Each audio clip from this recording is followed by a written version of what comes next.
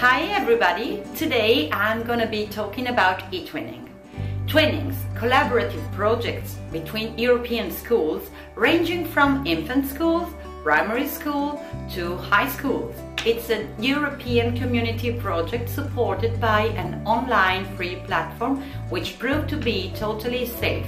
To join in the project you need great enthusiasm, good technological skills, and naturally you're expected to speak a little English unless you're willing to learn Ukrainian, Turkish or Finnish every time you meet a different partner.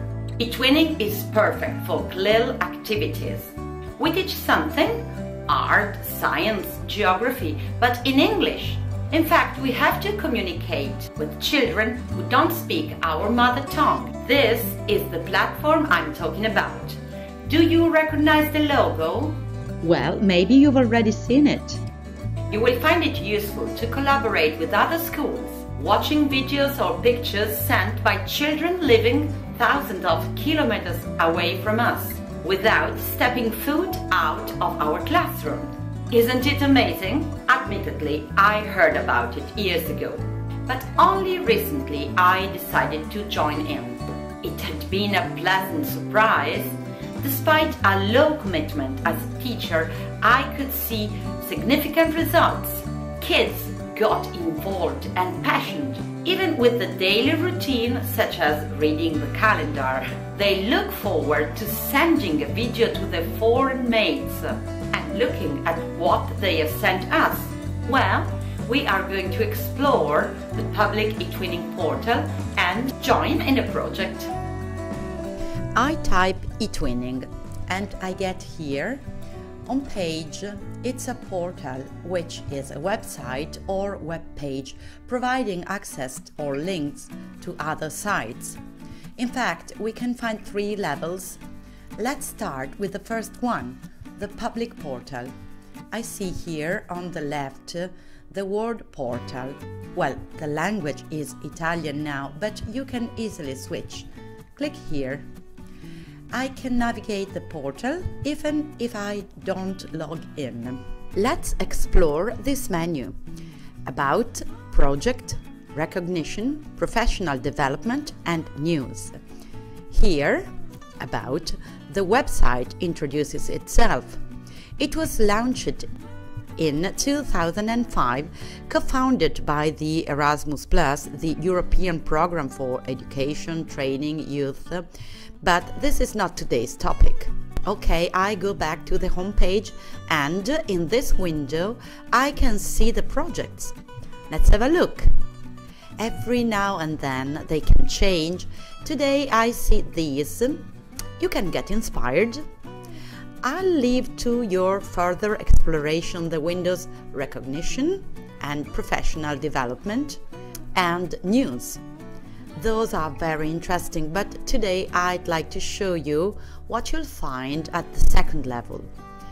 At the top of the page, next to the word portal, you can see eTwinning Live. And now I have to log in. You see, create an account. I fill in and then I go to my email so I can complete my registration. I can't show you this part of the procedure because I've already subscribed to the project months ago. I log in and now my name is here, up here on the right. Well, now the menu is different. I'm at the second level. This is not the portal but eTwinning Live. The menu has changed. People, events, projects, groups, partners forum, professional development. Again, so many engaging possibilities, but I will focus on what is needed to start a project with another European school. I click on projects. There is the option to search for a suitable project for my class using keywords. Name, place and so on. My children are aged 6 or 7. The language is English. I write these indications and these results appear. 700 results. I start checking. First of all, I read the date. A 2015 project may be closed. I see a 2018 project. Are you sure happy? But again, there's the red point. The project is closed. I can go on with my search. By changing the keywords patiently, I had found a nice project. Scientific experiments for children with very cheap material. But before I could find it, I got stuck with so many closed projects. So a better way to find open projects is to join the partner forum. Here, it's a forum. There are eTwinners, which means users who subscribed to eTwinning, who are here to find partners for their projects. I see the project Our City. I click on.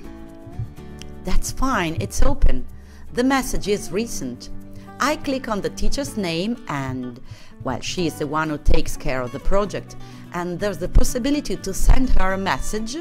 Here it is. My name is Angela, my pupils are, and this is my email contact. I send, and now I wait.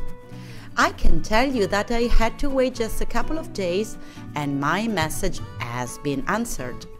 I could join in 2 projects. I'll show you what happens. I reached the 3rd level, do you remember? First level, public portal. You don't have to log in. Second level, eTwinning Live. I can search for a project. Third level, twinspace. I have joined a project and I'm collaborating with other schools and teachers. twinspace, do you see the layout is different? It's a different part of the portal. My projects are English in the Air and Christmas card exchange. I open this one. The aim of the project is to send real cards with envelopes and stamps to children all over Europe. Again, twinspace has got its own menu with several windows. This is the home page, a sort of a blog. Last night I uploaded my posts, pictures of the cards we have received from Turkey, Spain and Scotland. If I click on materials, I will see the making of. Pictures of kids crafting the cards, cutting and pasting envelopes and stamps. Naturally, showing all this to your pupils on their smartboard will be the icing on the cake. Here, materials, I find the video of the classes singing English Christmas songs. And we posted our song too. In conclusion, these are the very same things we would have done anyway. Songs, Christmas cards, but we opened a window to see foreign children and let them see us. In a few months, when I'm more used to the project, we'll try to interact. Anyway, that's it. Good work and enjoy your school time!